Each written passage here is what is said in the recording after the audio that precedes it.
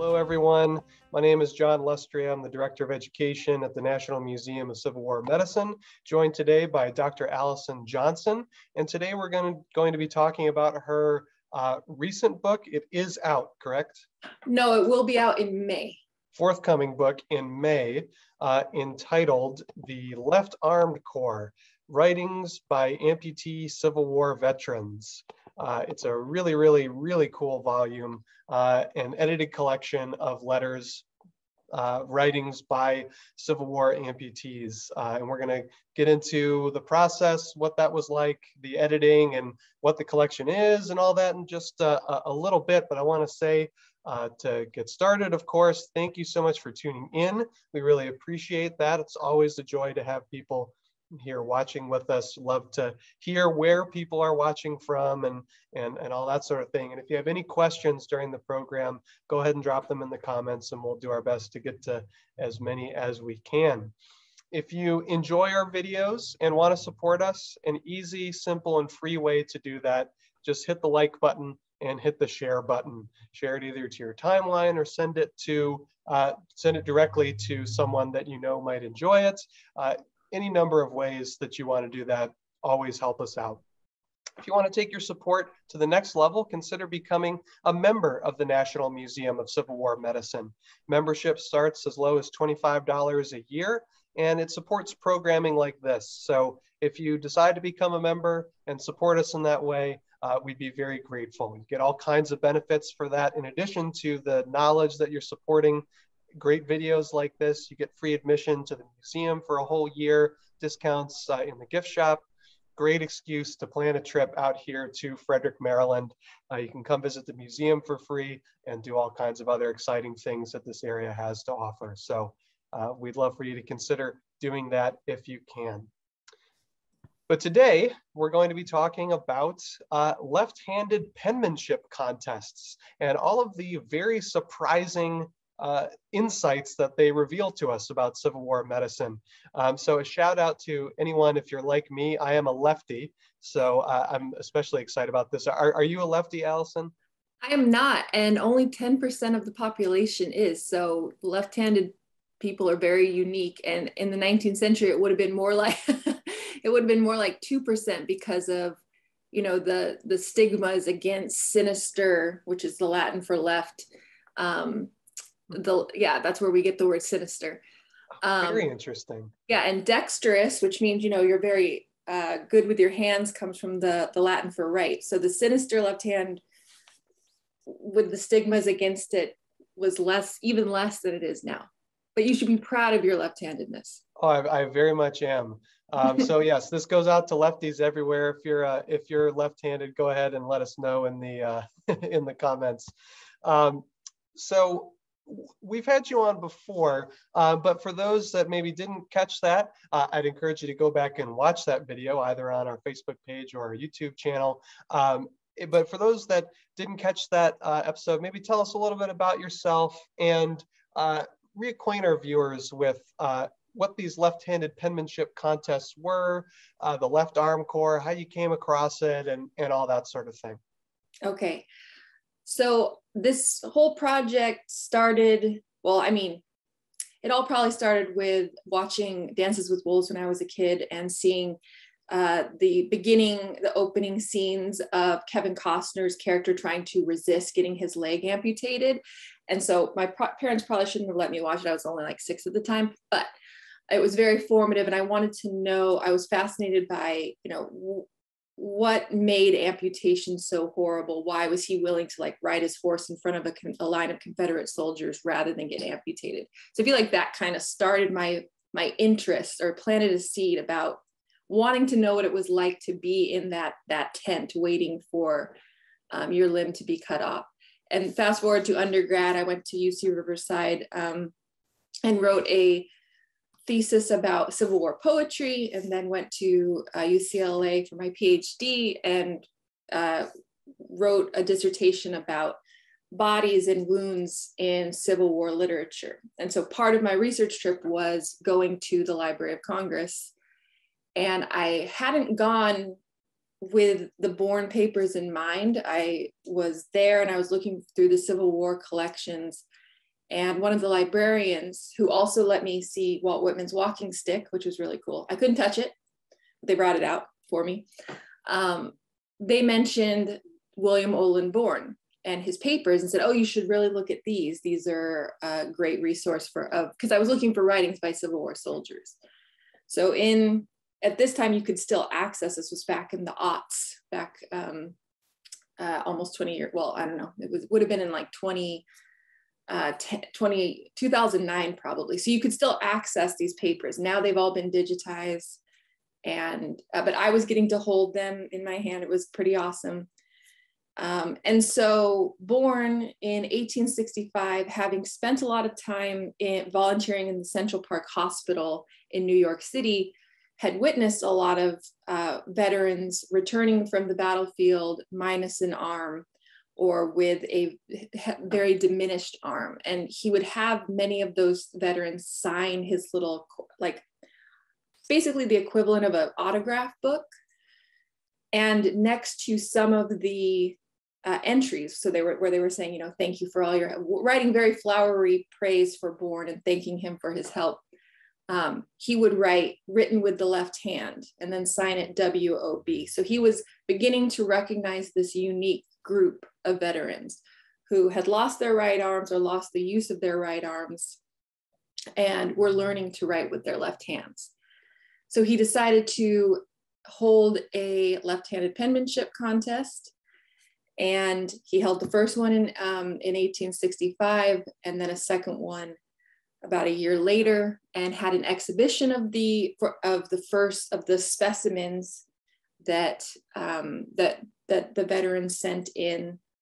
And for the first one, he offered premiums. He offered prizes for each of them. For the first one, he offered prizes for ornamental penmanship, which was an art form at the time, especially popular among men who taught business penmanship, which was a subject in school that you could learn. And many of the veterans took those classes so they could obtain employment. But that was really Bourne's, one of his main arguments that he used to sort of bolster and talk about why he wanted to do this contest, was that these men might not be able to engage in manual labor anymore. Many of them had been farmers prior to the war, like many or most Civil War soldiers. So even if they couldn't push a plow, they could use a pen. And so the penmanship contests were intended to illuminate the sort of occupational options that were open to them, even though they couldn't go back to their lives before that. So there were the two penmanship contests, like I mentioned, and then and I wrote about those in a chapter in my first book, which was an edited version of my my dissertation, which is the book I talked to you about about a year ago, The Scars We Carve. And then I decided I really wanted to create a collected edition, because Bourne had hoped to publish a collected edition. He kept on promising it, and in his newspaper, The Soldier's Friend, which was a publication to help veterans, and became one of the mouthpieces of the Grand Army of the Republic. He constantly said, we hope to publish a memorial volume if we get enough subscribers, if we do this, and it never came to fruition. So I really wanted to do that, and luckily my editor, James Long at LSU Press, enabled me to do that. So that's how we got to the second project. But one thing about the second contest is that Bourne asked about 10 generals and admirals, because Farragut was also, he was the one non-general, to pick the winners. So they each had their premium. So Grant had a premium, Hancock had a premium, Meade had a premium, and they each wrote letters to the men they had selected. So when I was in the Library of Congress, I actually got to hold the letter that Grant wrote that he sent to, I believe his premium was for Caleb Fisher. And when Fisher moved to LA, when he was a widower, like late in his life, they published in the LA Evening Express an article about how he still had with him that letter that Grant had written. So it's fun to see that the legacy of they remembered for the rest of their lives that they were, oh, and you asked about the Left Armed Corp. That was sort of their that's the way that some of the members referred to themselves. Bourne addressed them as the Left Armed Corps. It just became kind of a name for this unique group of veterans. Yeah, what a cool story. And especially that's a really neat tidbit that various generals and stuff had their own kind of awards that they gave and they wrote individually to the winners. That's really neat. Something that jumps out to me, where kind of Bourne first gets this idea for the contest. He spent so much time in the hospitals and he's kind of seeing this. And that seems to be a common thread with a lot of Civil War medicine. Well, a lot of the Civil War story in general is like suddenly Americans are in this newfound proximity with other Americans, this kind of very close relationship with all kinds of things that inspire them then to do other things, and Civil War medicine especially, to be in such proximity to those that are either suffering or those that need care. And then you start to wonder, well, what can I do about it? This is certainly something that motivated Clara Barton, for example, when she sees wounded soldiers from the 6th Massachusetts, many of whom she knows personally. She says, well, I need to do something to help. And so Bourne, seeing this close up, maybe I can do something to help these people. And it's, I think, one of the things that's actually really inspiring about Civil War medicine, the way that it inspired some of these people to action by being kind of up close with something as serious as all this. So I think that's just a really cool little tidbit I wanted to highlight. Right. Yeah. Well, it's just cool to watch him sort of realize that this is a important subset of men. Like, he's interacting with lots of different veterans, but he's zooming in on this. What are these guys going to do? Because they lost, some guys lost their left arm. Yes, that is difficult, but really the right arm, what are you going to do without it? And I just wanted to say, I misspoke. Caleb Fisher won the Sherman premium, and so he carried Sherman's letter with him to LA. Got it. Good clarification there. Quickly over in the comments, we have at least 3 lefties tuning in: Suzanne, David, and Sarah. So welcome, my fellow left-handers. And then we also have one of our regular viewers, Fernando, watching from Venezuela. It's always good to have Fernando watching with us, so that's really neat. Thanks everyone for tuning in. We appreciate it. You mentioned your former book, The Scars We Carve, and we talked about that previously. I like asking people this sort of question because very rarely, I think it does happen sometimes, but very rarely do authors, just kind of write books that are totally and completely unrelated from each other. So I wonder if maybe you could talk a little bit about how your first book kind of influenced this forthcoming volume. I mean, obviously you had the chapter on it in there, obviously that informs it, but just kind of the way you were thinking about this sort of thing, how that kind of moved you forward. Well, it is a different type of book in that, a dissertation and then a scholarly monograph is one thing, but then an edited collection where the primary writers are not going to be me, right? I write the introductions to I write a biographical introduction to each veteran and the larger introduction and tracked everybody down and did all that work. But really, my husband even joked when he was like, well, is it really your book? Because it's mostly the veterans writing. I was like, well, thank you, dear. But Hey, gotta love that. Gotta love that. And yeah. Actually, as you're kind of talking about this, maybe you can say a bit about how you organized this as well, because as you said, it's, edited letters, there's an introduction, but maybe talk about how you set about organizing it too. Yeah, well, so I think one of the reasons that Bourne didn't publish all of the writings is that it would be like 4,000, it would be really, really long. And to include every single, so there were 333 contestants total, which maybe doesn't seem like a huge number, but it's a lot of writing. It's a lot of pages. And initially he had said, we want it to be over 2 pages, but fewer than 7 pages. And then eventually he's like, no, that's fine. You can write more than that. And some people wrote like 20, 30 pages of handwritten, so it's a lot of writing. So obviously when I was writing my chapter about the contest, I was like, it would be really, really great if especially because, you know, scholars in the past had said things like, we'll never really know how these left-handed papers fit into the larger Civil War literature canon. I was like, well, we can try though, right? And I mean, I started to do that in my chapter, but also I was like, well, but if I actually can collect a large number of these and present them in a way that kind of tells a story, then maybe we can begin to understand how these left-handed writings fit into the larger literary record and historical record of the war. So that was part of, but I also just kind of had to learn, like I looked at a few other collections. There's one by Christopher Hager that is a collection of letters. I think it's I Remain Yours, or I think that's what it's called. And just looked at, and there are definitely collections of letters. So I kind of looked at how people organized those, but realized that there were some thematic commonalities between these. Obviously, they're all required to they have to identify their regiment and their company.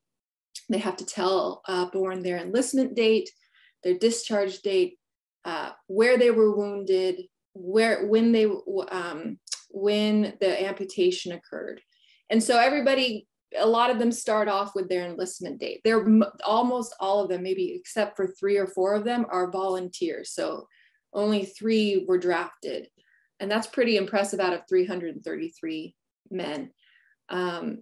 So they often start with the enlisting. And so my first chapter is like, okay, well, I'm going to talk about the process of mustering.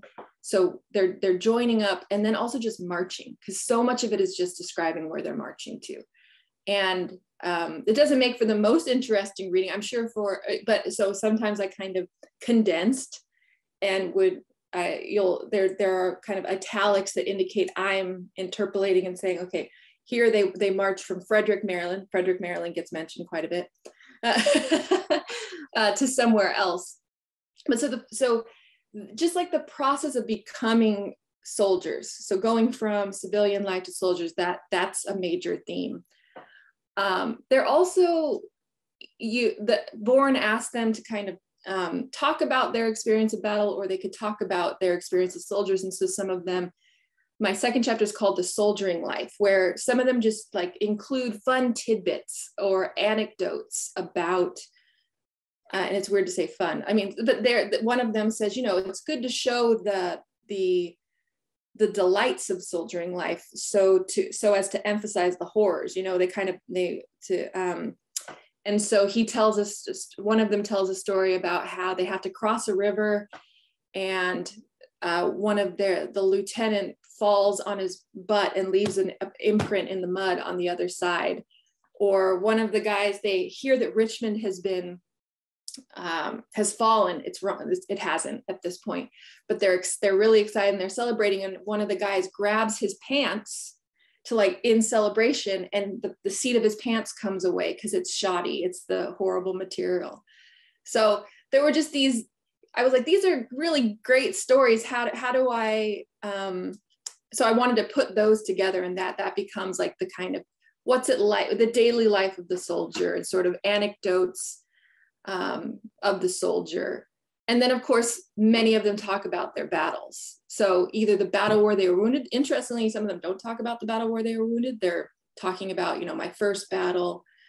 Then some of them do, then another one will say my last battle and talk about his wounding. And I have a chapter on wounding, amputation, and recovery, which I'm sure would be interesting to you and to our listeners, just because obviously that is a hugely consequential experience in their lives, and the reason that they're participating in this contest in the first place. So I began to see ways to organize it. And I also noticed, well, there's about, you know, there's, I can't remember the exact number, but there's a large number of New Americans, which is actually the title of the chapter, New Americans, of Germans, Englishmen, Scottishmen, Irishmen, who come to the country either to enlist, or they came before and then they fight for their adopted country. So there were just ways to kind of organize it rather than just saying like, okay, here's just a huge group. I mean, I could have done that, but it wouldn't, and maybe that would have allowed me to get slightly more of the writings in, I'm not sure. But that was an interesting experience, because, you know, when you're writing a scholarly monograph, you're like, okay, here's this aspect of my argument, here's this aspect of my argument. So instead I let the left-handed papers speak to me. They told me where they needed to go. And so there's another chapter on poets. You know, they wrote the ones who wrote poetry, and they're the guys that I talked about in the Scars We Carve. And then a chapter on politics, philosophy, and patriotism, because one of their options was to write about patriotic themes. Many of them, or quite a few of them, talk about Reconstruction and the place of the freedmen in the new nation. Only two of the veterans, unfortunately, are members of the United States Colored Troops. So they definitely talk about the position of Black men in the Army and the plight of the freedmen after the war. And then the final chapter is called Life as One-Armed Men, which focuses on the veterans who emphasize what came after. So what came after the battle, what kind of adjustments they were making. That's where some of them talk about their prosthetics that they obtained, though not a lot. And, you know, what their occupation, you know, what kind of occupations they're going to find, how it influenced their families, things like that. So feel like the way I organize it hopefully highlights some of the major commonalities and kind of makes it like a representative of the contest as a whole, even though I couldn't include a ton of stuff that I wish I could include. So I'm hoping for a second volume, fingers crossed. And we can't wait to talk about it when that volume, when or if that volume comes around. Yeah, I think that makes a ton of sense, organizing it thematically, kind of as you suggested, because as you mentioned earlier, it's a pretty large body of letters, and trying to grapple with how you might organize that is no small thing. So that makes sense, and it makes it a bit more sort of user-friendly if you're curious about a specific aspect of this story, or if you're curious about the whole thing, you can read the whole thing. And I also had to make an index in like a week, so yeah, well, I had a very short turnaround time, but the index should help. And then there's also one thing I'm very proud of is the appendix. There's two appendices, but the first one is the full list of contestants. So even if I couldn't include them in their writings, I include them, their birth and death dates, when they enlisted, when they were discharged, when they were wounded, and their hometowns. And that took me forever to find all of that information about all the veterans. But I'm at least happy to include all of their names. So they're all in there, even if they're not, their writing is not in there. That's great. And we got just popping over the comments quickly, we got a question from Carol asking if this will be available to rewatch. Yes, if you have to leave early or you came late, this will, once we finish the live broadcast, will continue to exist on the Facebook page, and eventually within the next week will be on our YouTube channel as well. And maybe when the book comes out in May, if you get a copy of that, maybe you want to read the book and then rewatch this then at a later date. You might enjoy that. And, yeah, buy the book and then I can do a second volume. Exactly. So if you really enjoy this and you want to show that second volume should come around, go ahead and buy the book so that we can have Allison on again. Another small clarifying point from Michelle Kroll over at the Library of Congress and friend of the museum. We're talking about the premiums that the generals gave. The grant premium was won by B.D. Palmer. So yes. There you are. Yes, B.D. Palmer, I should have remembered that, but he also, you know, he died very young, unfortunately. Like, I think he was 38, but in all of his obituaries, it mentioned the grant premium. And his obituary, he was from Lawrence, Kansas, and it appeared everywhere. And his writing is in the book, is in Left Armed Corp, and a picture of him as well. Nice. And it's always good to hear from Michelle over at the Library of Congress. She is a delight. So thanks for I tuning love the in, Library of Michelle. Congress. I am so grateful to the reading room people who directed me toward this collection. Absolutely. Can't thank them enough for that and a myriad of other things. Mm-hmm. So splendid. I wonder if maybe you could talk a little bit about what the process was like actually editing the papers. I mean, these are people not writing with their dominant hand in most cases or all cases. Was the handwriting especially challenging to work through? I mean, 19th century handwriting is sort of notorious for being a little challenging at times. Was it especially bad? You know, you spoke a little bit about abbreviating for brevity, but yeah, talk a little bit about that if you would. Right. So I mentioned that the papers have been digitized, and so it's part of the Library of Congress's amazing by the people crowdsourced transcribing project. And there's tons of cool projects that they have where you, a citizen, can participate in transcribing and saving these papers for posterity. And so when I saw that they were up, I was like excited, but then I was like, oh no, somebody else is going to want to publish a copy. I got to do this. The thing is, luckily I am a lot, not to toot my own horn, but I'm a lot better at reading 19th century penmanship than the majority of the people who were transcribing. Because it is hard. Some of them are hard to read, even if it's the majority of the penmanship is much better than any of us. No offense to anyone listening, but I'm pretty sure that it's the majority are better than anything we could produce. And yes, there were some that were harder to read, and there are some words that I just had to write illegible. I can't tell what this is. But for the most part, the handwriting is extremely aesthetically pleasing. I can show a few examples. Yeah, that'd be great. So this is Frederick R. Cutler. This is the crowdsourced transcription page. He's talking about his stump smelling very offensive, but you know that's pretty good. This is pretty nice. Yeah, I was gonna say from some of the stuff that I've seen, that's pretty darn good. Yeah, I've seen much worse. I'll never forget my first time at the Library of Congress getting ready to do research, and they brought out and I had never really seen a primary source before, you know, like the original, and they set it out in front of me, and I had like a minor panic attack. I was like, oh my gosh, I can't read this. My days as a historian are over before they began. It was horrible. And thankfully for me, the first thing I happened to see was especially bad, and like I turned the page and it got better. But my life wasn't over as I knew it. But point being, I've seen much worse than some of these. Yeah, these aren't even some of the best, but these give you like a general idea. I mean, you can tell that it's slightly sloped to the left, and that was something that when the contests were ongoing, soldiers would write and say, like, are you going to judge us if based on the slope of our, you know, the dominant right hand slopes to the right usually. And Bourne said, we're just judging on legibility and business penmanship. So as long as it is legible. So you can see it's sort of slanted.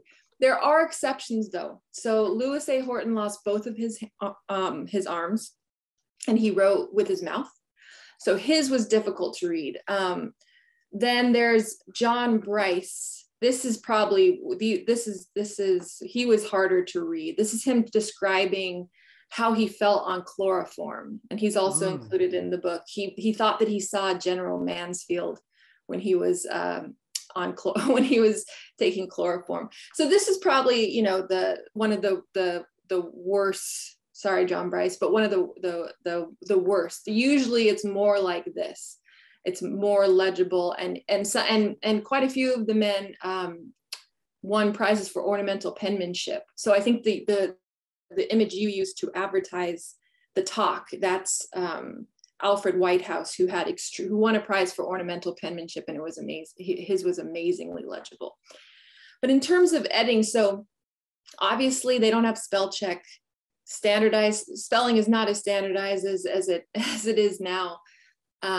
And I had to decide, you know, am I going to silently correct some things, Or am I going to, I don't want to remove the flavor. So like one veteran, Curly Levon Brimmer, he hit almost every word was misspelled. And some of his grammatical choices were interesting. So I decided to keep it. I just kept his writing the way it was. I didn't insert, the little sick indication to show that it's his.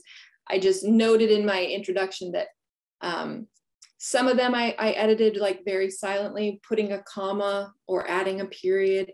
Others I left the original spellings, and because I didn't want to lose the flavor of this Indiana farm boy writing about his experiences in the war. So you'll see some interesting spellings and grammatical choices. One guy just didn't use any periods, so that made it slightly difficult. And with the Library of Congress's support, and actually they suggested I do this. I did do a transcribe-a-thon with my students. We helped in the campaign for the Left Armed Corp, that it's all finished. But my students had a very hard time deciphering some of it. And I think a lot of it is that, when I was going through and finding the guys I wanted to include, it was clear, it helps if you are familiar with Civil War stuff, then what a misspelling of Gettysburg is. Like you got to know some of the things, and that will, if you're not familiar with the common, right, to know kind of what they're trying to go for. Yeah. That gives you kind of a leg up when you're trying to figure out, did they just spell this wrong, or is this a totally different word? Right. There is one, I had to admit defeat a few times and just be like, I have no idea what this word is. I think maybe it's brownies. Like one guy's talking about volunteers at the hospital giving them food. And I think he's writing brownies, but then I was like, when did brownies become a thing? And I couldn't verify that brownies existed. Yeah, I think just the unexpected things that you weren't expecting to come across, and suddenly you find yourself on these rabbit holes. That's right. hilarious. So I almost included a footnote saying, I think this is brownies. I found a recipe for brownies from the 1870s. Maybe this is brownies, but I didn't. But yeah, in terms of abbreviating, when it just became extreme, so much of it was like, we marched here, we marched there, and so I just decided I want to include as many guys as I can, but to keep costs down, we can't have this be a 400-page book, right? So I did sometimes just use an ellipsis and then write, Reynolds Regiment moved from here to here. He had spent like a paragraph or so talking about that. And sometimes I just had to leave stuff out because, the focus of the chapter was on experiencing battle. Some of the guys appear in multiple chapters, just like, one of the most prolific contestants who contributed to both contests and was known as a soldier poet after the war, Phineas P. Whitehouse, who also has an amazing name. He's in like 3 chapters because he wrote poetry. He wrote articles for Bourne's paper about the battle.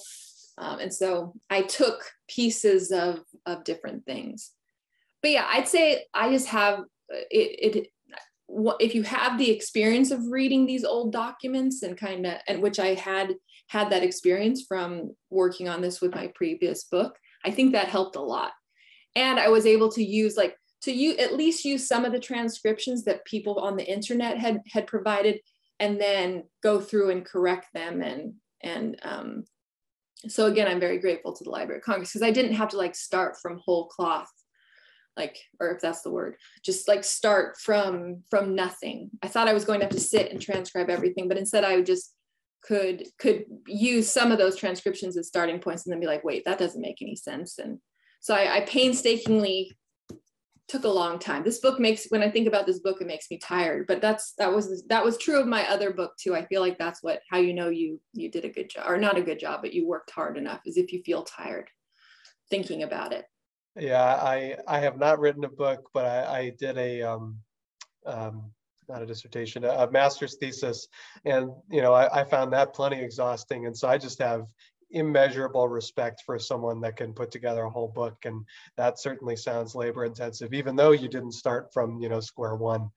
So that's awesome. Yeah, I love asking people that question who have done an edited collection like this, because I think in terms of specifically decisions whether to kind of edit spelling and grammar and stuff, I don't necessarily think there's a right answer. I just find it interesting, what people decide and how they came to it. I just think it's interesting. I typically, for the blog here at the museum, because usually it'll only be a couple things. I actually usually do just kind of correct the spelling and the grammar just for clarity's sake, because it's a brief article, and for the ease of people kind of going through.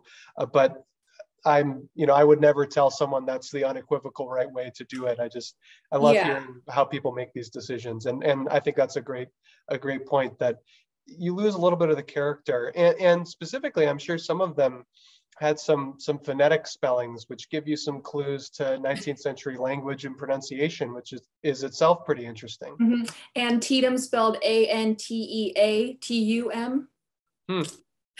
Yeah, I love that.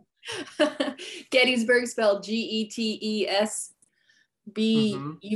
I think they got the Berg part right, but yeah. So I just wanted to, I'm really invested in, memorializing these veterans and getting their voices, or preserving their voices. And so if it was just like one misspelled word, then I corrected it.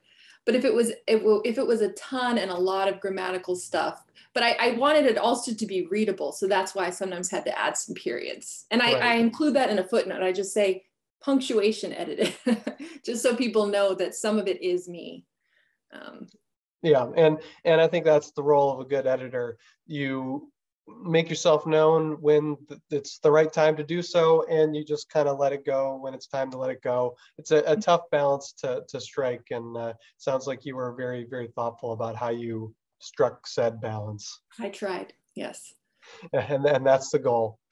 Well, we've alluded to this a little bit. I want to maybe get into it a bit more. Of course, several accounts of the soldiers who were wounded and had a limb amputated, I'm sure they had a lot to say about it.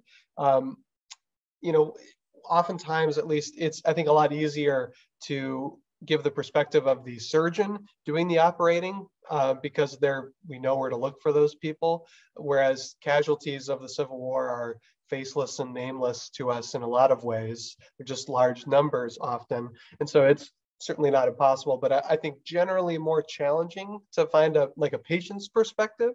And this is a really interesting ready-made group of patients who talk about this sort of thing. So I wondered if maybe you noticed any commonalities in the woundings or the amputations, or what they had to say about them. And certainly a few kind of good quotations I think would be of great interest to us. So maybe talk some about that.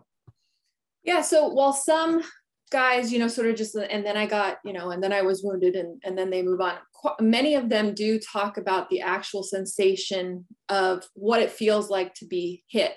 And I did my best to, if they didn't explicitly say it, like to figure out where exactly they were wounded. So was it in the medical and surgical history of the Civil War lists almost all of them. And so you can see if it's like the upper third, or of the humerus, or if it's a forearm or the wrist, and if they had a circular or a flap amputation. So the flap is leaving a piece of skin to cover over the stump, whereas the circular lets the stump heal without covering it over.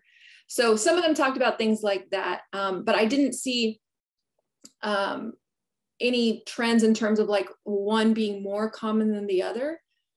What was common is sort of that initial moment of wounding where they immediately know they need to like get off of the battle. they need to go to the rear, and they're not happy about it, obviously. But one, George C. Bucknam, I'm just looking at him, his entry, he says, well, he's hurt by a premature, he's in the artillery, and so his gun prematures through the carelessness of one of his men, he says. And so he says, It blowed my right hand off above the wrist and 3 fingers of my left hand and burst the drum of my left ear and burnt my face and knocked me down and jarred me considerable, but left me sensible. So I got up and walked off the field 1.5 miles to the rear, for I couldn't wait for a stretcher, and I knew I had no occasion to stay and let the Rebs gobble me up. As soon as I got back to the rear, the doctors began their butchering, the same as they were used to, and I was soon a man with a few hands and less fingers than I had 2 hours before. So he's very straightforward about it. You know, he refers to the milk and water doctors who like, are, you know, cut and then cut some more and then cut some more. A lot of them praise their surgeons. Others say things like, this is the one surgeon who I didn't see shirk his duty through drunkenness or laziness. I mean, there's mixed opinions about the medical care they receive. Some of them write defenses of the hospitals and say, you know, we get better care here than we would get at home. And they're they praise the Sanitary Commission a lot. The Sanitary and Christian Commissions, they're very grateful to them. But Joe Bucknam, he talks about how vermin infested his wounds. Like that is what some of them, they don't shy away from talking about the kinds of components of wounding that you probably are not seeing in Civil War movies, the maggots and the infestations. They talk about, some of them say they didn't have chloroform. Some just got whiskey, which I think is the kind of common conception. You know, they take a swig of whiskey and then bite on something. But quite a few of them did have chloroform. And some of them talk about, well, some of them had amputations in Southern prisons or had to wait until they were paroled. So one interesting thing I found is in the appendix, it lists the day they were wounded and then the day that they had their amputation. Oftentimes it's like a month or 2 months or a week or a year. Sometimes there's 2 amputations because an excision, which is the removal of a part of a bone.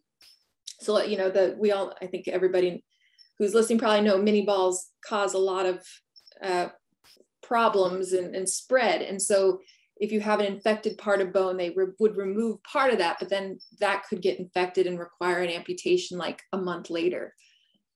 One man, Lewis E. Klein, refuses amputation and instead wants them to treat his multiple wounds. And he returns to St. Louis and says there's a biography of him that says that he entered the care of the best surgeons in the West, who told him, quote, he was a badly mutilated man, almost beyond the help of medical skill, and that his only hope lay in his own force of will, end quote. So for the next 2 years, twice every day, he had to get treatment from a surgeon to dress his wounds. This is how anti-amputation he was. He even accidentally broke his right arm when he was walking around trying to obtain employment. And so he basically had he had these wounds for the rest of his life. And finally in 1905, he traveled to San Francisco to try to get some more medical treatment. And his wounds got infected and he died. So some of them die years later after their wounds. The most famous example of this, and Sarah Hanley Cousins talks about this in her Bodies in Blue, is Joshua Chamberlain, right? Who is suffering from his wounds for the rest of his life. But many of these guys, they have, I have 2 cats who are playing. Many of them do suffer from these wounds, or you can see in the medical and surgical history, it's like the stump is painful, even in 1870, or they die of, like sometimes the obituaries say that, okay, sorry. We're very pro cat here at the museum. Yeah, they're getting to, my resident cat is getting to know my foster kitten. I thought if I closed the door, they would just go crazy. They're having some fun, hopefully. Anyway, some of them, their obituaries would say, like, you know, the sickness settled in their wounds, and that's what eventually led to their death, or they contracted tuberculosis during their service and died of it in their 30s. Like, as I went through, it was always sad because I wanted to find out what happened to each of the 333 contestants. So it's always sad to find out they die a year or two later, or there's quite a few of them who die in their 20s and then their 30s, though some of them live very long lives. One of the longest living, he lived until 1937. So my grandparents were alive when he was alive, which is crazy to think about. In terms of a few more descriptions of their wounding, do we have time for a few more? Yeah. Guys, no meanness. My big cat is being meaner to the kitten.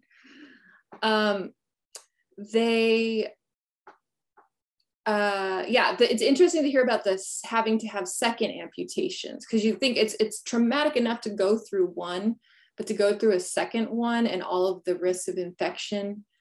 And some of them, though, some of them add at the end that it was all worth it. Charles Dodge says, "It was a trying period, but thank heaven I am here to tell of it and to add that I am still in the service of my country and still shielded by her glorious stars and stripes." So at the time he was in the Veteran Reserve Corps. So some of them chose to stay, even though because they had lost a limb, it was well within their rights to get an honorable discharge. But some of them chose to stay on for that. And let's see some other good ones. Basically, they're dealing with having been at the pinnacle of their powers. They're young men in their 20s, usually, sometimes their 30s. But so coping with going from being at the height of the prime of their life to being paralyzed, or having, a paralyzed limb or a mangled limb. And they reflect on that and how that feels. And most, though, remain focused on the fact that sacrifice was to end slavery, to save the Union. But I'll end with one guy who had a really difficult time, Andrew J. Fries. So on the 20th, so he was wounded on the 19th at Chickamauga. And on the 20th, so on that same day, a surgeon took out a piece of the ball that had hit him. So he says it's about the size of the bowl of a teaspoon. And then months later, another surgeon had to take out the balance of the ball, so the rest of the ball. He says, October 30th, the main artery slushed off and I lost considerable blood before the surgeon could get a compress on. The 31st, just as the sun was going down, the surgeon McCann of the 65th Ohio Regiment amputated my arm. November 8th, the ligature came off. I bled considerable before it could be taken up. On the night of the 9th, the ligature slipped off again. Had a hard time in getting, so the ligature is what's tying off the artery, obviously. But after an hour's hard work, the artery was tied and it stayed. The next morning, I felt pretty weak, but soon felt better. I never for a moment was sorry that I enlisted. I was satisfied that I had served my country faithful and was willing to leave the rest to him that ruleth all things well. I was discharged April 18th, 1864. My stump did not heal till last spring. So. Yeah, I think that's something that isn't apparent for a lot of people when it comes to Civil War medicine and wounds and battles and such. People think about Gettysburg, it's a 3-day battle, but there are people that recover from those wounds, in some cases for years. They're like in a hospital recovering from this, or, the case of Chickamauga, he's discharged like a year and a half later, and the wound doesn't heal until either 1865 or whenever the second contest was, 67. So the legacy of these Civil War battles goes on for so long. And it's also, to kind of one of your earlier points, it's one of the things that makes tabulating Civil War casualties so difficult, is sometimes people die of wounds inflicted during the Civil War years, and in some cases, like the one you mentioned, decades later. it's inherently challenging to kind of tabulate all this sort of stuff. So. Right. And two of them in their obituary, the obituaries basically blamed the guy's deaths on their missing limbs, because one of them was having to drive his carriage one-handedly, and so they said, he couldn't get control of the horses. They went crazy. He couldn't get control of the horses with his one arm. And so he fell out of his carriage and hit his head on a rock. And so, yeah, there are some guys who, even if it's not technically their wounds, it's like the difficulties of having lost the limb. At least that's what the obituaries say. There's one guy who lost his left leg in a railroad accident later. He didn't die from that, but it's just, seems like pretty bad luck.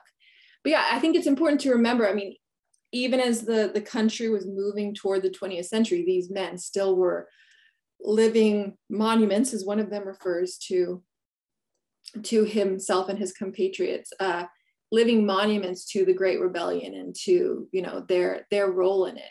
So even as the nation became more focused on reconciliation and things like that, they're still physical. They bear physical proof of the stakes of the conflict and their part in it. And many of them are members of the Grand Army of the Republic and their identity is very much tied to their membership in the Left Armed Corp. Absolutely. So your point too about anesthesia, how a number of them comment on having chloroform and some comment on not having chloroform. One of the big things we talk about a lot here at the museum is that over 95% of Civil War surgery use some form of anesthesia, at least 95% of recorded surgeries. So it's interesting that you came across, a few instances there. So I'll be curious to take a look at this. I know I'm very much looking forward to getting my copy of the book and kind of looking through some of especially the medical chapters. That's fascinating that showed up in some of their writings. Mm-hmm. Yeah, actually, it's one of the shortest entries in the book is by the guy whose handwriting I told you that wasn't particularly legible, John Bryce. And all he just says, I was laid on the table at 5:30 p.m. passed on September 6, 62. Armory Hospital, 7th Street, Washington, D.C. Professor Bliss, MD. I thought Sergeant Gunn of 5th Michigan shook hands with me, of whom I was acquainted. I then set sail as a vessel sailing through the air. I had a narrow river to cross, which seemed very deep. I got to the top of the embankment, and who jumps up before me but Joseph K., but General, he doesn't say Joseph K.F., but that's who he's referring to, Mansfield. I shouted out the general's name. I felt no pain during the cutting of my arm. It seemed pleasant while in the stupor. The title of that I should have mentioned is How I Felt Under Chloroform. So It doesn't sound too bad to me. Yeah, just wandering around, you're like, hey, General, how's it going? Yeah. I think I know you. Yeah. Yeah. Oh, that's pretty wild. And by the way, Armory Square Hospital, I believe, is the hospital where the Air and Space Museum currently is on the National Mall. So just to further situate that in space there, Air and Space, spatially located. Anyway, bad, not quite pun. So as we're coming to a close here, this has been really, really fascinating. And again, I would encourage everyone to pick up a copy when the book comes out in May. I always like asking people this because I don't think it's a question, especially that historians get asked a lot. But once the book kind of goes out there in the world, what's your hope for the book? What do you hope someone kind of takes away from it when they sit down and read it? Well, I'm definitely hoping for a wider readership than, a scholarly manuscript or monograph about bodies and wounds in Civil War print culture, which is focused very much on analysis and stuff like that. Like I am hoping that, I've in searching for all of the veterans and their post-war lives, I've actually come into contact with their descendants. I've been in correspondence with at least 3 descendants who gave me information and who gave me photographs that are included in the book of their ancestors. And so I think one, it would be cool for people to be able to none of them knew that their ancestors had participated in these contests. So I think one, it would be great for people to be able to find their ancestors. Obviously, that's not going to happen for a ton of people, but also just to for a wider audience, you know, who maybe is not interested in reading my analysis of a poem, but who is interested in reading a poem written by a Civil War veteran about his experiences. And really just to do what Bourne wanted to do. He wanted to produce a memorial volume. So something that shared the writings of this extremely unique group of men with the future, basically, or, you know, memorialize their service, their words. I think it's particularly important. I'm always invested in finding voices that, you know, have either been silenced or haven't been heard for a while. And, you know, these writings have been in boxes in the Library of Congress, and now it's great they're online and digitized. But it's harder to kind of get a story about these men as a group if you're just looking at the individual digitized files online. So I think that this will tell a story and give us, I think it provides a lot of insight into just the day-to-day lives of Civil War soldiers, how they felt about their service shortly after this, because oftentimes, you know, the regimental histories and stuff, those become really popular in the 1880s and later on. But these guys are writing right in the aftermath of their service, when their wounds are still healing, when their stumps are still sore. So I think that makes this a unique collection in that way. But yeah, I'm just hoping to bring the voices of the Left Armed Corps to a modern audience, and to let them speak for themselves, basically, to extend their left hand in fellowship, which is what one of them says he does whenever he sees one of his fellow left-handed comrades. I love that. That's wonderful. Extending the left hand. Yeah, and I would agree with you. I think that's one of the things that is so interesting about this is you have people that really experience this kind of reflecting on their Civil War experience in a way that many people don't. I mean, sometimes people write in diaries, but you think about who the intended audience is for these writings. Diary, maybe to be seen by no one, or perhaps their family, or letters, you know, being seen by their family. It's not quite as reflective. It's more like recounting, like, this stuff happened to me. Mm-hmm. But in these, I would imagine, not having read a lot of them, I would imagine a lot of it is, you know, this sort of happened to me, and here's kind of what I think it means. Mm-hmm. And I think that's, I won't say entirely unique, but I'll say fairly unique, and part of what makes this so interesting and why I'm excited to read it. Right. Well, that's what I was going for. And yeah, I mean, the chapter on politics and patriotism, it's really interesting to read. You know, there's been a lot of studies about why Union soldiers fought, right? So it's interesting to hear from them when they know they're writing for a public audience. They know there's the potential that this will be published. So obviously that can influence how they talk about their experience of wounding and their experience of becoming disabled. And maybe they're going to put on a braver face than they might feel, or to cover over some things. But really what I'm struck with is how honest they seem to be, just about how hugely influential the experience of losing their right arm was, but also how much it means in terms of the country that they're living in at the moment, that they and, you know, anybody who makes the whole states' rights argument just needs to read the section on politics and read their descriptions of, you know, of fighting to end slavery and really that being the main issue at hand. Not all of them talk about it, but a lot of them are invested in Reconstruction and in the nation moving forward. It's interesting to read. Absolutely. Just one final spot over to the comments here. John McFarland comments that even in the present day wars, wounds take a long time to heal. Good example of a person that many know is Ed Beers, the famous Civil War historian.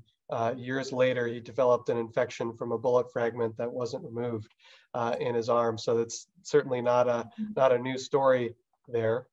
And Michelle Kroll says, thanks for the program. Very much looking forward to the book, and also a UC Riverside alum. So you and Michelle have that in common. I'm from Riverside. Hey, Riverside there we go. Very exciting. Excellent. So this has been fantastic, Allison. Just a joy to have you on again. Hopefully we'll have you on a third time, whatever. I mean, I'll come back even if there isn't a second volume, but I'm really hoping that this volume does well enough to justify, just because of there's so many more stories about these guys that I want to tell, and so fingers crossed. Sure. Well, I'm sure we'll have you as a multi-time repeat offender here on our video series. I'm sure we'll have you back eventually. So I'm looking forward to that. Thank you everyone for tuning in. If you enjoyed the video, don't forget to hit the like button, hit the share button, share it to groups or send it to people you know, or just on your own page. And if you want to take your support to the next level, consider becoming a member of the National Museum of Civil War Medicine. We'd love to have you. So with all that, we'll be back next week, I believe, talking about public Civil War funerals or Civil War era funerals and rites of mourning and all that sort of thing. So it should be very, very exciting presentation. So we hope to see you then. And until then, this is John and Allison signing off.